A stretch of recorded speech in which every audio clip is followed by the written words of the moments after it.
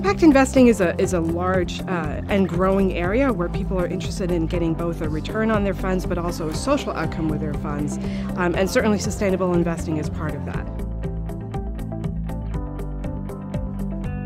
An increasing awareness that there are a number of major challenges to society and the environment that have to be dealt with.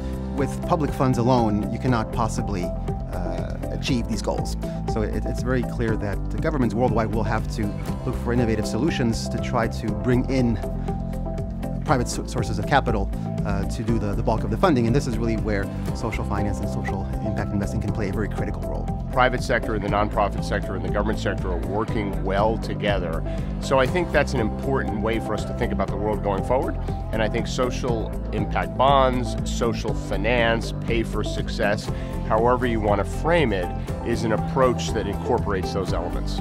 This is a way to help ensure that our tax dollars go as far as possible and really get leveraged as much as possible and solve some of today's important social problems.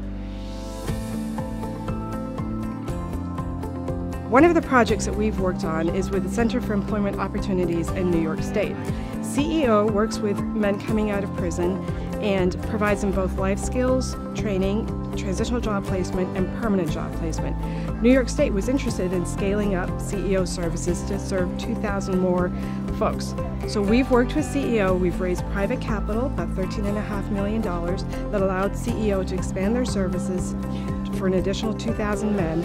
And to the extent that they're successful in meeting predetermined outcomes in terms of putting people into jobs and keeping them out of prison down the road, New York State will share some of its savings with the original investors.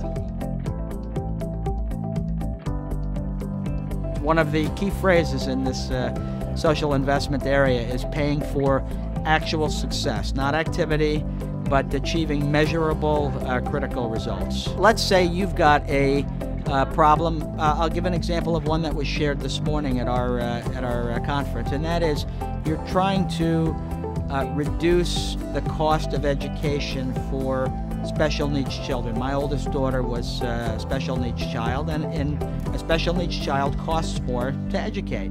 If you can have early intervention that improves the results at a lower cost, everyone wins. The child especially, but the education system wins. And so we would reward outcomes that improve it.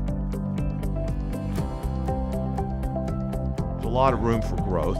There's a lot happening in the capital markets today, a lot being developed by financial institutions to develop product that can fund, that can provide leverage to public entities and nonprofit entities to meet these social needs. We're at the precipice here, I think, of a really new emerging marketplace.